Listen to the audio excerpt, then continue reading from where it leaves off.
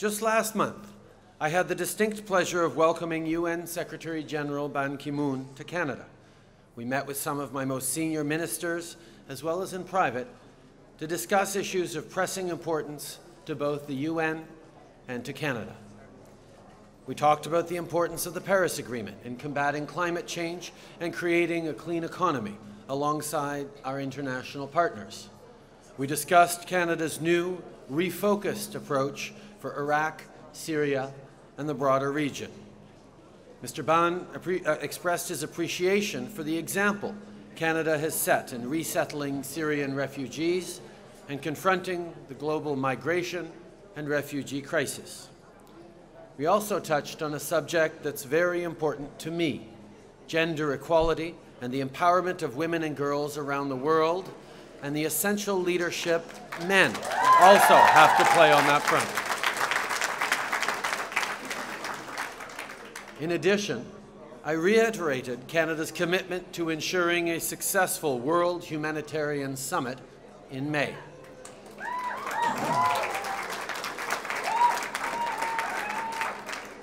My wife Sophie and I were honored to host a dinner for the UN Secretary General at the end of his visit to Ottawa. There, I stated that Canada was looking forward to a renewed role at the United Nations in the years ahead. So today, I'm in New York to formally announce our intention to return to the UN Security Council table.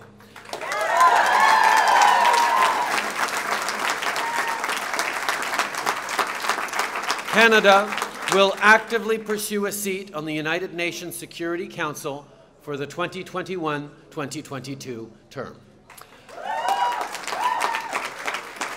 Aujourd'hui, je suis à New York pour annoncer officiellement notre intention de reprendre notre place au Conseil de sécurité de l'ONU. Le Canada travaillera activement à obtenir un siège au Conseil de sécurité des Nations unies pour la période 2021-2022.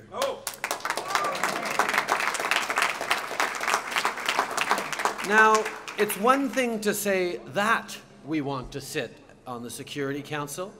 Let me tell you why we want to be there. In recent months, Canada has demonstrated leadership on a number of important UN priorities. We've led on climate change, we've led on support for refugees, and we've led on our important role in the Middle East, including the promotion of security and stability, increasing humanitarian assistance, and support for building longer-term resilience. We have made it clear, both in domestic policy and in international fora, that respect for diversity, commitment to inclusion, and steadfast support for human rights are central to how we define ourselves as a country. These core values not only lend to greater equality among citizens, but also play a pivotal role in ensuring peace and security within and between nations. We are determined to revitalize Canada's historic role as a key contributor to United Nations peacekeeping, in addition to advancing current reform efforts. And Canada will increase its engagement with peace operations not just by making available our military, police, and specialized expertise, but also by supporting the civilian institutions and civil society that help prevent conflict, bring stability to fragile states, and help societies recover in the aftermath of crises. Protecting vulnerable populations, leading on the world stage, and engaging on some of this era's greatest challenges, this is the Canada of today. This is how we build the world of tomorrow.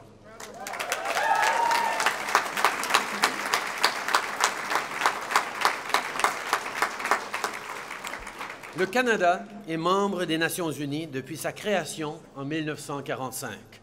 Nous avons défendu les valeurs canadiennes fondamentales comme le pluralisme, l'égalité des sexes et la promotion de la paix. Aujourd'hui, nous exprimons haut et fort notre appui pour le travail de l'ONU en lien avec la prévention des conflits et le désarmement, le respect des droits humains, et la santé des mères, des nouveau-nés et des enfants. Nous menons des initiatives dans plusieurs domaines, notamment pour mettre fin au mariage précoce et forcé d'enfants. Le Canada est aussi hôte d'organisations de l'ONU, comme l'Organisation de l'aviation civile internationale, l'OACI, l'Institut de statistique de l'UNESCO et le secrétariat de la Convention sur la diversité biologique. Pas plus tard qu'hier, la ministre Haidoo a annoncé que le Canada souhaitait être élu à la Commission de la condition de la femme de 2017 à 2021. C'est une opportunité.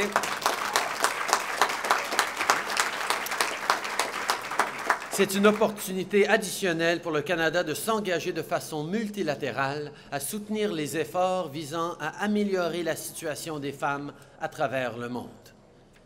In an effort to revitalize our ongoing commitment to the UN, the Government of Canada has engaged with many key leaders of the United Nations over the past few months.